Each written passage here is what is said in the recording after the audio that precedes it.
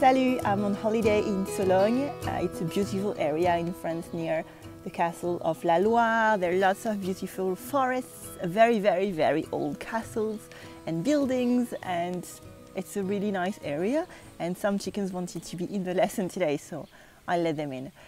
Students have been asking me about how to practice their French this summer, because you might know that I did a program called the 30-Day French Challenge, where more than 1,000 students attended and they loved it, and they wanted to keep up with actually practicing their French every day by having something authentic to read or just watch or listen to.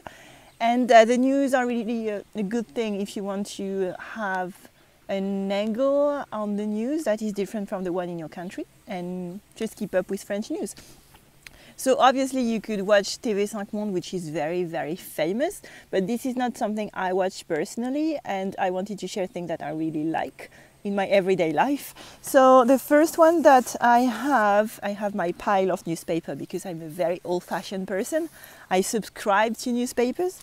It is Le Monde, so that's really the most obvious one, but I don't buy Le Monde on a daily basis. I'm not a subscriber of the big daily newspaper.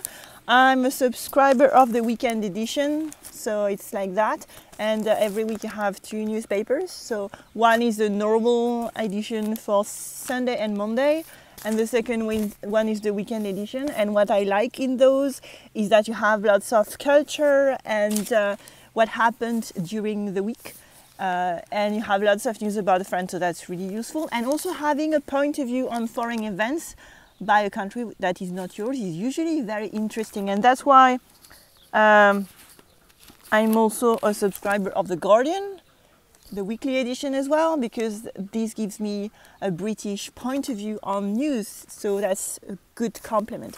And I love it because this also helps me when I teach, because I can bring you culture that is not something that I just see on Instagram, on social media or TV, which I'm a bit tired of in terms of understanding news. So now when I want to understand something about the news, I'd rather go to a newspaper because they go deeper into a topic.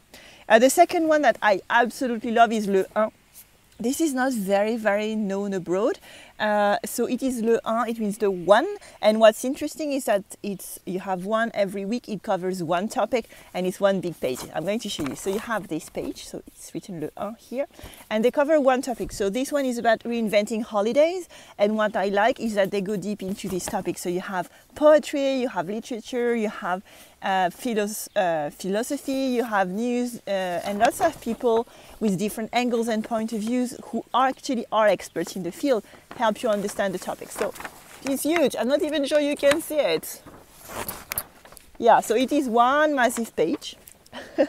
And this is what makes Le 1 so interesting, because you can read it in 1 hour.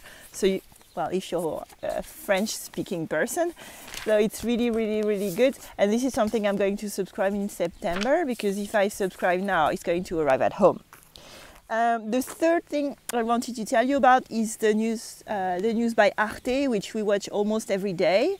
It is 15 minutes. It is on Arte, the Franco-German channel that has a European and cultural point of view on the news of the world. So it gives you lots of things that you never heard about in countries you never heard about. You learn about culture that you never thought about, and that is so interesting.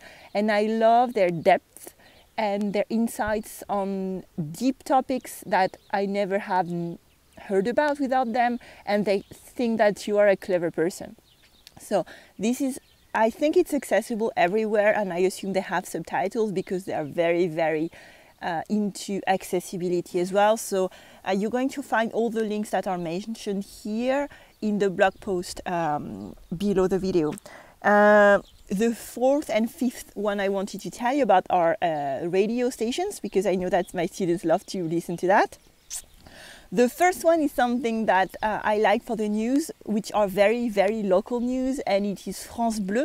And on France Bleu you can listen to very local news, and it's very useful for you if you love France, especially an area of France. So for example, if you have a house in Alsace, you can listen to France Bleu Alsace, or France Bleu Bretagne, France Bleu Normandie, and they have very, very local news. And I love that because you are aware of the markets that are opening this week, you are aware of the holidays that are, or the parks that are doing things, and I love it because for me in my area it gives me ideas of things to do on the weekends with my son, and also when we are in an area we listen to it so we can know what's happening around us and what matters to people here.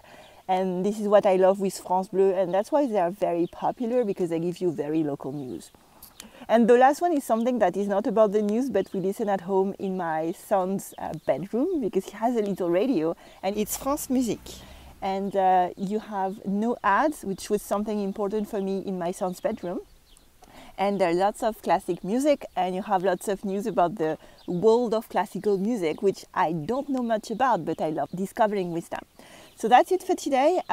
Also, if you love some source of media, a newspaper, a radio station, a program on radio or TV, a podcast, just share them in the comments so you can share the ideas with other students, because this is the best source for students to find new ideas, and even for me, because I love hearing from you and knowing what you love to listen to in French.